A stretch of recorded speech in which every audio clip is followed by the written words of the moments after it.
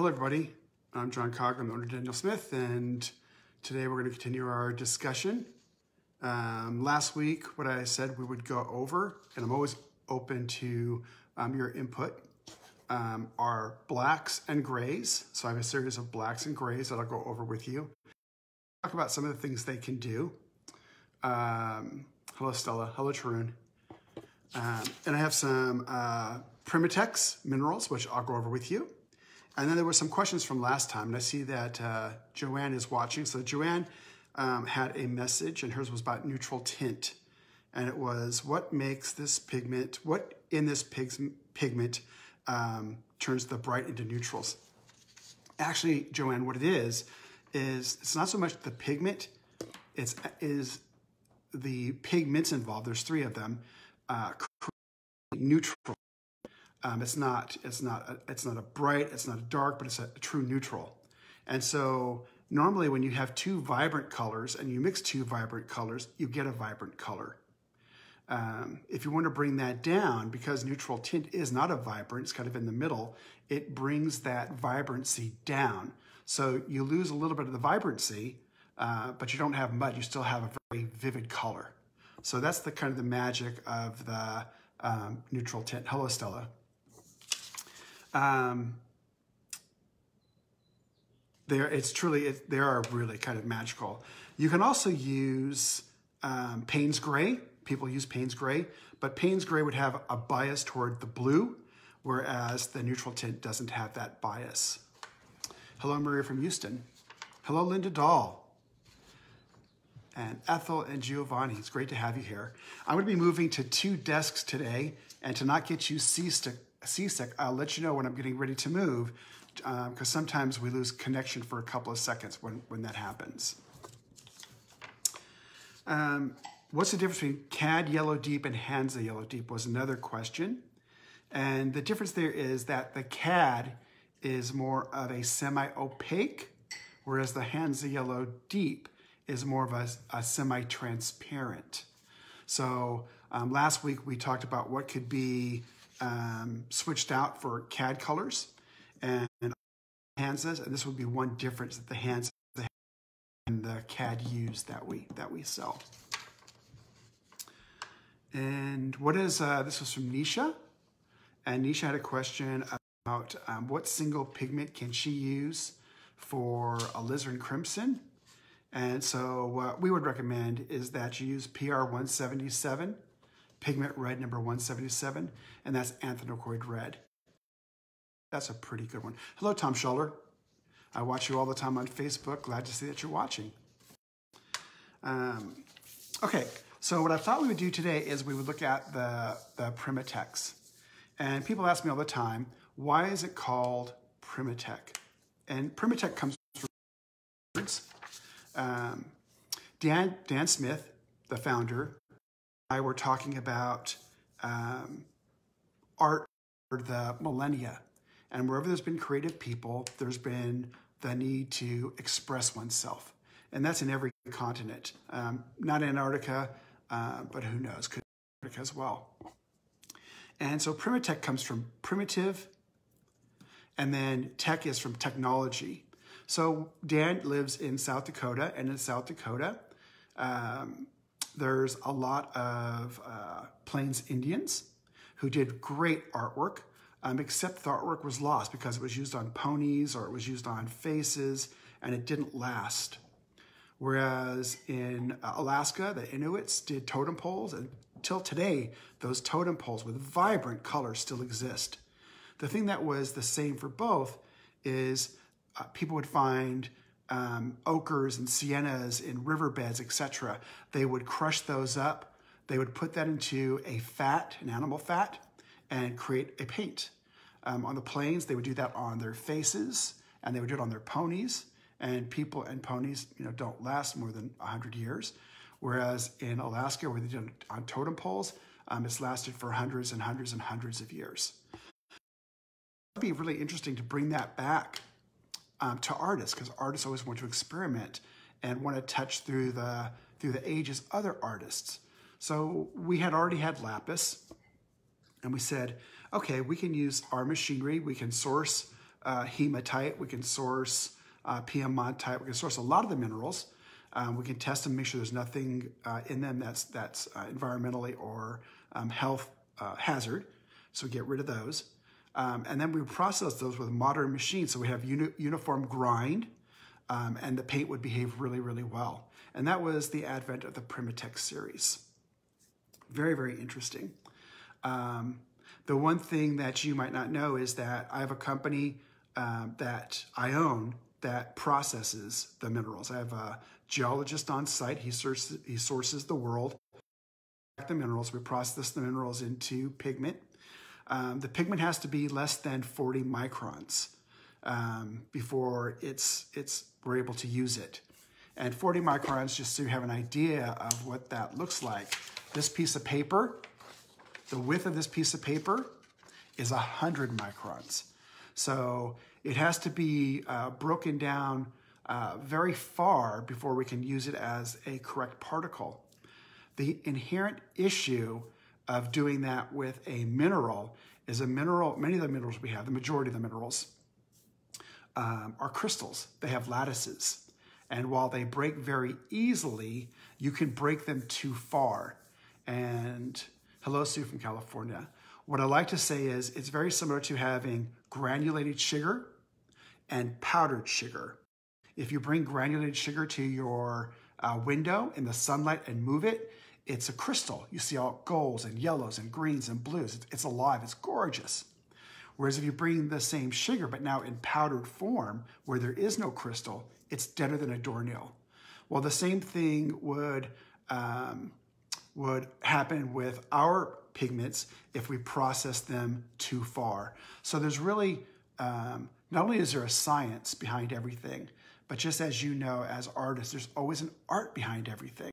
And it's bringing those two things together that causes the beauty. Eva asked, do I paint myself? No, I don't paint. I play with colors, but I'm not much of a person that can draw. I'm not taking time to do it. At some point, I need to take time to try to do that. But no, I don't. So let me show you the Primatex behind me. And then we'll go and we'll look at the grays and the blacks. And I've also brought sticks. Hello, Caroline, Debbie. Okay, here we go. So I'm going to move the camera. Okay.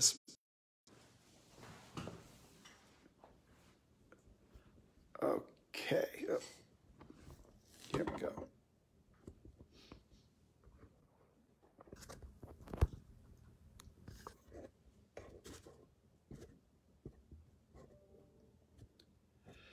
And so these are the Primatex.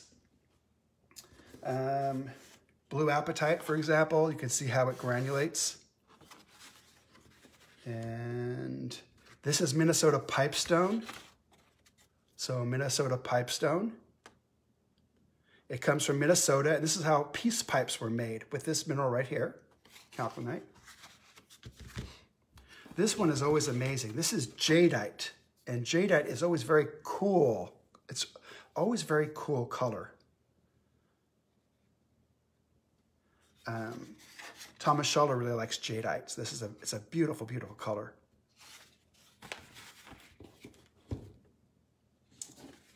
Kingman. This is from the Kingman mine in Arizona. So Kingman.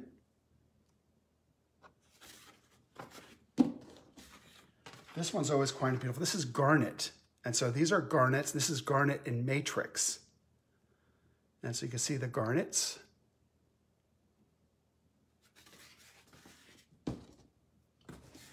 This is purpurite. You can see the purpurite.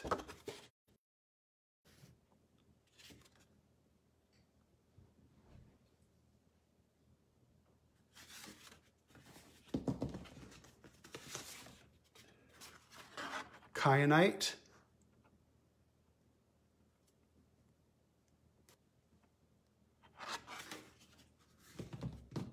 This might be some of your birthstones. This is amethyst.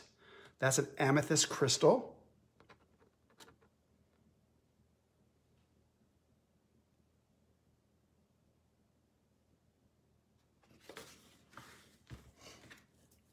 This is Sedona. Sedona's from Arizona. It's from Red Rock country, right by the Grand Canyon. Very easy to crush this. It's more of a clay type structure.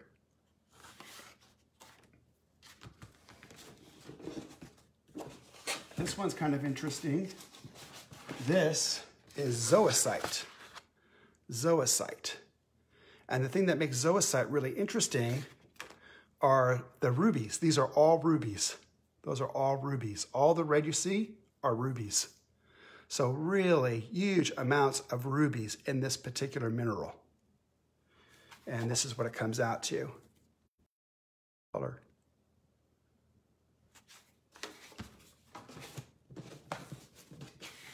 This one I always find interesting. This is serpentine. And it's from Tasmania, Australia.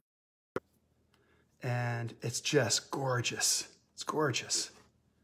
It's a gorgeous, gorgeous color. You can see the kind of the purple here, and you can see the purple kind of in here. You can see how it drops down because it's heavy. This one is green apatite. Green apatite is an unbelievably granulating color. It's a beautiful crystal, and it makes this beautiful, beautiful granulation. Just gorgeous granulation. The bloodstones and the hematites and the hematite violet, these are all iron ore. These are all iron ore colors. And this is hematite. This right here is hematite. Very heavy, very, very beautiful. You can actually move this around with a magnet if you wanted to. Very, very beautiful. This is the natural pink called rhodonite. This is rhodonite. It's one of the most expensive pigments because it's a jewelry grade pigment or jewelry grade mineral. Very beautiful. Sodalite. Sodalite is also very popular. It's a very beautiful pigment. It's a beautiful paint, beautiful mineral. Lapis. So lapis, you probably all know. This is lapis. Lapis is always a baby blue. People ask, well, is it really, really dark? It's actually a baby blue. This is lapis. This is Chilean lapis. And so we get lapis out of two places. We get it out of Chile, and we get it out of Afghanistan. It's a very, very, very beautiful mineral.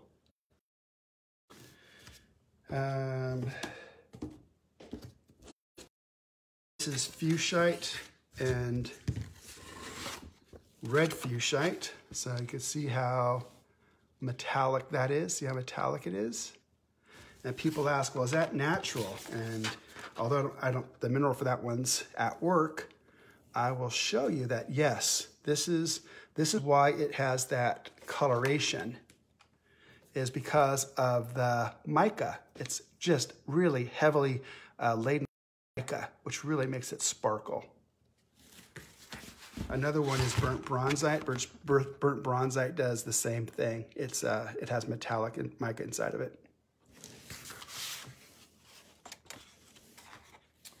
Okay, so those are the PrimaTek colors. And now I'm going to switch you over and we'll look at the black and the grays. Okay.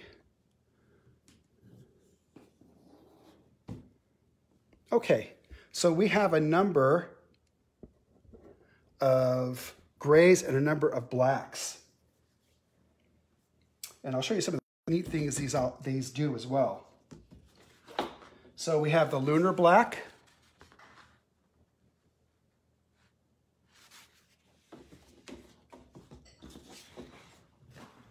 Ivory black.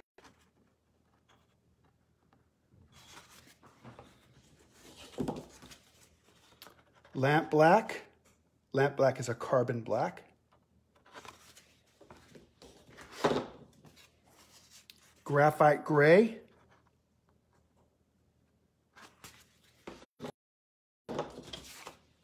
Payne's Gray,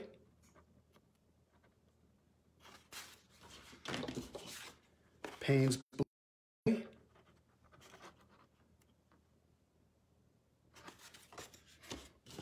Neutral Tint,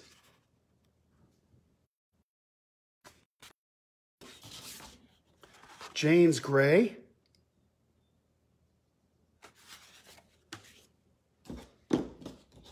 these three are Joseph's colors. This is Joseph's Cool,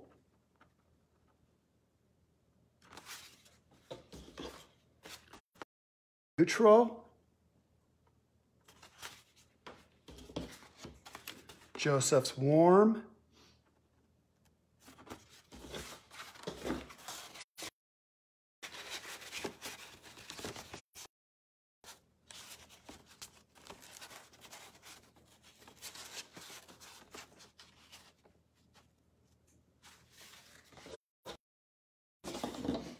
Alvaro's Caliente, Warm, Alvaro's Fresco, Cool,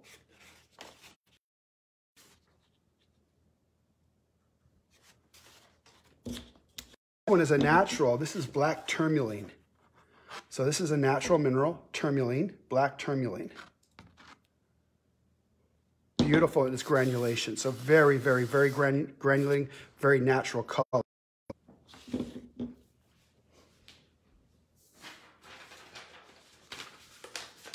So the ivory black is a carbon, so it has a very dark undertone. If we look at the, actually, I'm incorrect. Ivory black is actually made from charred animal bones, in this case, cattle. And it has a slightly yellow undertone. If we look at the lamp black has a very dark undertone. This is the ivory black. Lamp black, ivory black. And then the lunar black is synthetic and very highly granulating. It's a single pigment, very highly granulating. We're going to play with this one in a second. So let me take lunar black and lamp black. I'm going to take you over to this other station.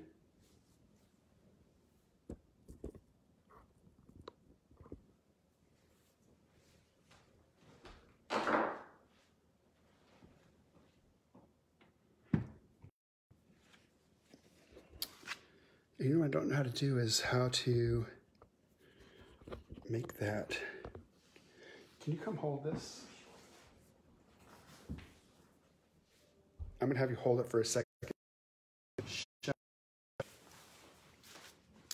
And I need to have the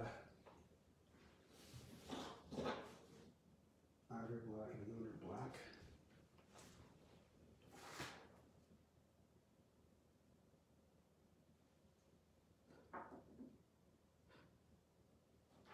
So, gotta make sure I have both colors here.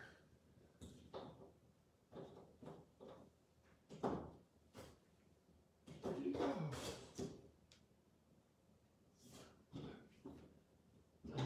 Lamp black. Is he lamp black? Okay, so here we go. And I kind of wanted to show you, I'm going to remove this. Ow. So if you could just hold it like that right there. Yeah. Okay.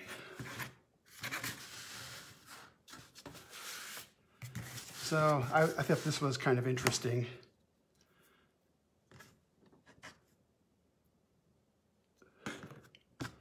This is lamp black. And this is lunar black.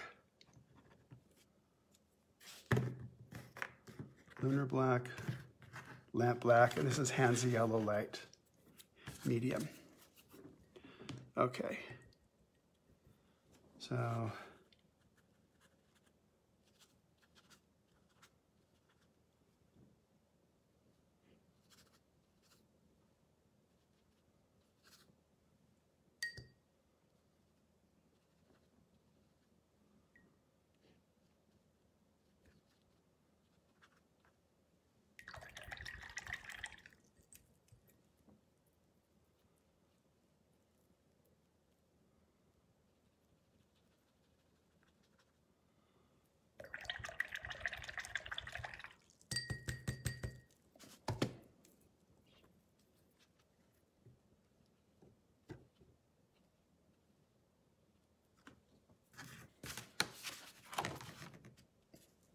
So what you can see is while the lamp black kind of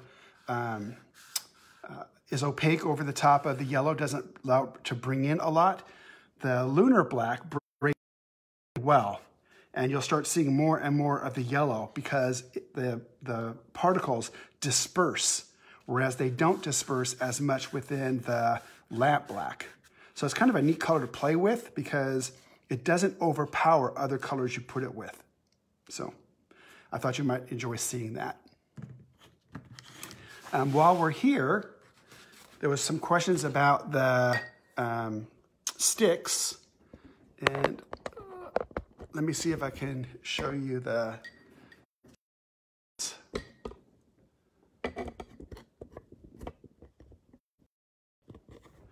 So there's 51 sticks. 51 sticks.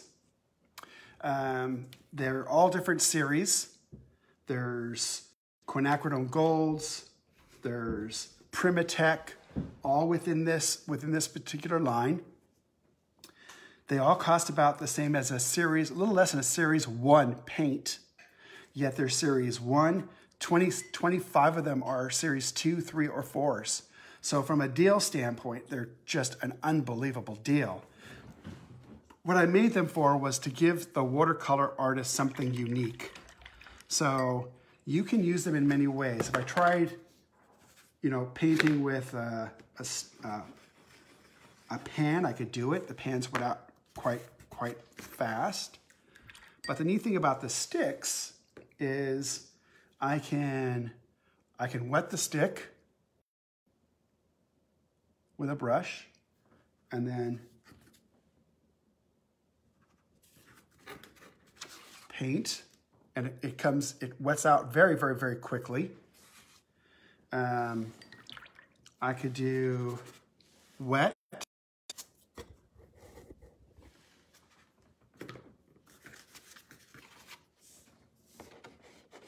and very quickly. If you can see that, really quickly. So these aren't a crayon, they're actually pure color and pure pigment. And so when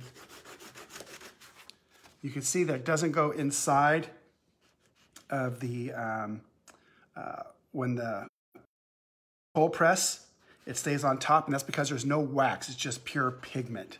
So you kind of see. And then you can always get a brush, and you can always, that it'll go instantly into paint. So it's a different way to be able to have and use your watercolor. They are great for traveling.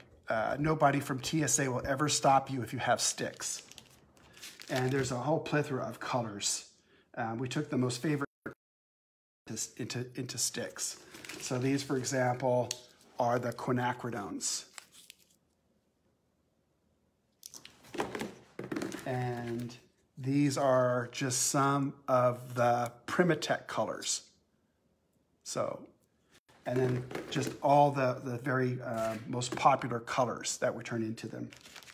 This is something else we have, which is the masking fluid, Frisket. And it's very popular, Daniel Smith masking fluid. So let me give you a shot. I'm gonna take this off. I hope it doesn't give you any seasickness here. So there's the Hansa yellow with the lunar black, Hansa yellow with the lamp black. This is the stick. The stick is just, it's extremely high pigment load. You can do it this way. You can paint from the end. You could do wet on wet. These are the colors.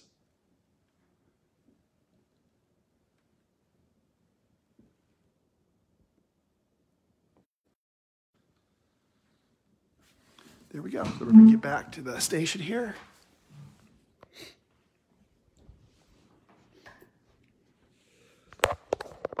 Okay, there we go. Bring back my light.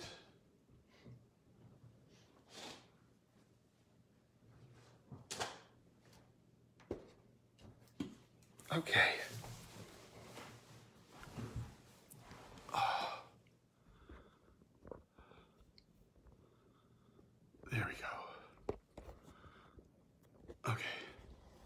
Yeah, the sticks are really, they're quite nice. Many people use them in different ways. There's a lot of videos on the Daniel Smith channel and also on YouTube of people using this.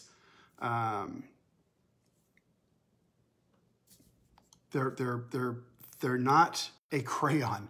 They're just a gum arabic with a huge amount of pigment to hold them together.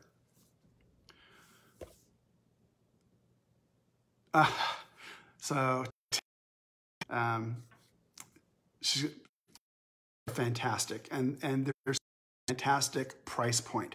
They're less than a Series 1 tube of paint, and as I said, about half of them are Series 2, 3, and 4. So it's a great way to have something else in the box. Claudia, you're very welcome.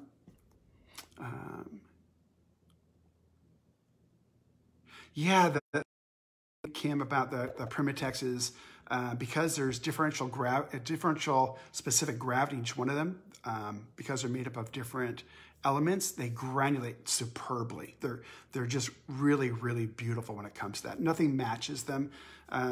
Maybe just lunars, but for a natural, they're just phenomenal. Well, thanks, John, and thanks, Joanne. It's difficult. I'm learning all the time how to use my iPhone and cameras. I have new stuff coming. I'm probably one of Amazon's biggest fans of getting my video station up to working, so I'm looking forward to it. Next week, I'll start showing you images from the manufacturing floor. So kind of thinking about maybe taking you through having a color and then each week going through a couple of the processes. So you'll actually see that color being made all the way to the tube. I think you'll find that very, very interesting. Hello, Misha. Do the Primitex change batch to batch? No, they don't change batch to batch. The mineral does change in its natural setting. For example, the Kingman versus the Sleeping Beauty, because it's what's around it. But it's not a matter of just grinding a mineral, it's about processing it. And the processing it takes a huge amount of chemistry because we need to make sure from one batch to the next batch, they're consistent. And that's all done through chemistry. We use different methods. Sometimes we'll put the mineral or the particles within an oil matrix, and they'll separate out differentially based on weight. So we can match it every time, but it's a lot of chemistry. You just can't grind things and then hope it'll work because it just won't. Claudia Payne sounds great. Hello, Misha. Hello, Stella. Stella, doing this class in February. Yeah, we're all looking for classes next year. Oh, I can't wait to be able to get back out there again. Hello, Claudia. How do you obtain consistent color with the Primitex? Every mineral rock is different. Yes. So every rock is different, but the minerals within the rocks are very, very consistent. So once we get percentages that we like, we can keep within those percentages. If you don't, then they would change from batch to batch. And because we're making something for the professional artist, we want consistency. It takes a lot of lab work to make that happen.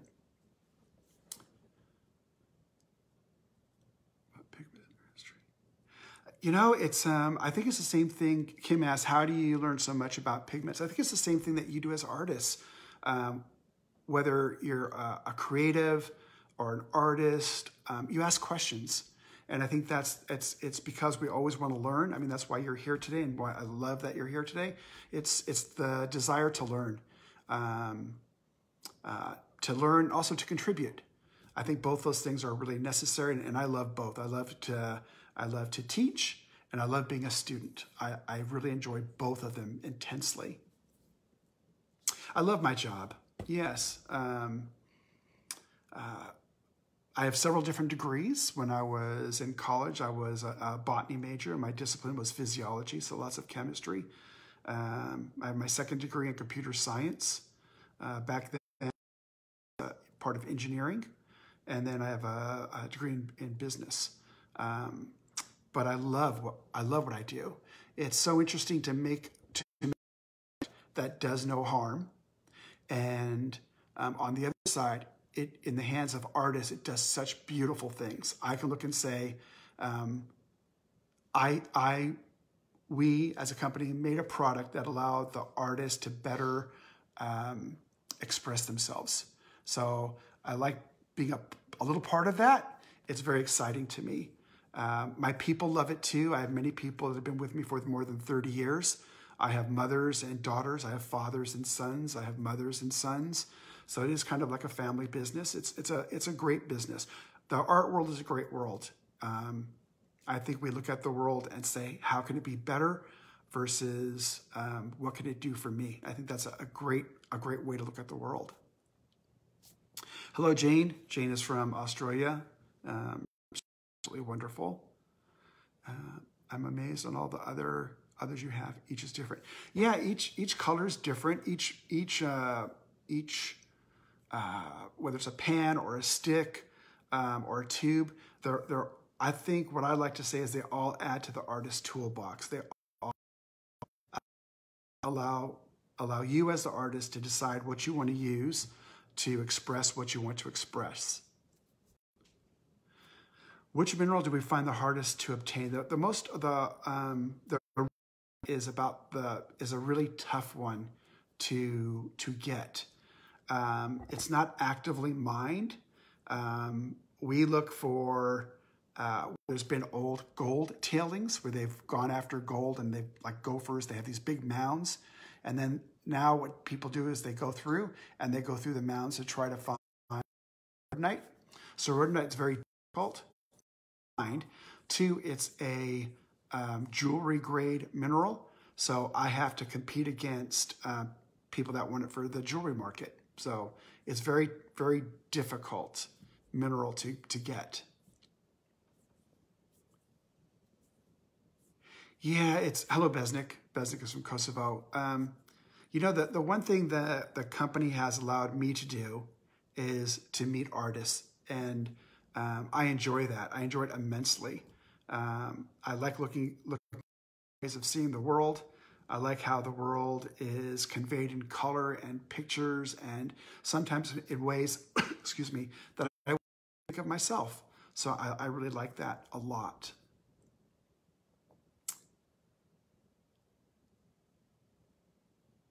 So next week, I'll be able to go back to show you some of the machinery. I think you'll find it quite interesting. I'll even show you some of the machinery that I use to do and make pigment for minerals. I think you'll find that quite interesting as well. Any new pigment for the next couple of years? We know we're always looking at new minerals. Some of the minerals that we've looked at, they're so transparent that when you process them, there's no left. So we're always looking at new minerals, and there's a couple that we think might be good for our line. So yes, we're always looking. Sarah from Ottawa, hello, Sarah. Leslie, hello, Leslie. Matter so much. Well, thank you, Claudia. I'm glad that you use our brand. I know all of you have colors from other brands you like, and that's natural. I mean, I get that. I like that you use ours, of course. So thank you very much. Hello, Jansen. I came to watercolor from oil painting. Oil painting. I must say I love watercolor. I love oil. I bought the company because when I started with Daniel Smith, I was in charge of converting the computer system over to a new system. It was a Quantel system at that time, and we were changing over to Unix. If you're into computers, you know those things. And Dan had me go to every single department to learn how the department worked, what their needs would be, how this new could be modified to meet the needs. And I was in the manufacturing department for almost 3 months during the summer. And the one thing that I remember I just so enjoyed the smell of was the linseed oil, because in summer the linseed oil gets warm and it has that just phenomenal, great smell. It's hard to smell the gum arabic, and you don't really want to smell a acrylic binder or a polymer because, boy, they stink. But I still to this day remember how much I loved being in the manufacturing area in the summer, smelling the linseed oil and watching the guys. It was wonderful. The quality part actually takes place inside of the laboratory with my chief chemist and his chemists. So I would have to think how I would, yes, I would show you. One of them is going to be the xenon, which actually can do 100 years worth of light in 4 days. And I will show you that machine. Excuse me just a second. I need to drink a water real quick. Oh, my voice real quick. Hello, Jansen from Malaysia. Yes, I will show you some of the machines that we use. Everything that we have on our floor, we have in miniature within our laboratory. Hello, John Miglosh. Tarun. So this week, we will go over some of the processes of how to make the paint. I always read your messages, so please leave your messages. I will get back to you. I find them really, really interesting. And I feel, that it's, well, I don't know if I should ask. Go ahead and ask. It's, if you don't want me to share it, just put, please don't share. That's fine, and I won't. But I enjoy getting to see your questions, and we'll get back to you. Yeah, horse feed. Horse feed. I lived on a small ranch when I was growing up, and yeah, the horse seed and the linseed. Oh, it's phenomenal stuff. Suzanne, you're very welcome. I thank you for letting me take the time to share.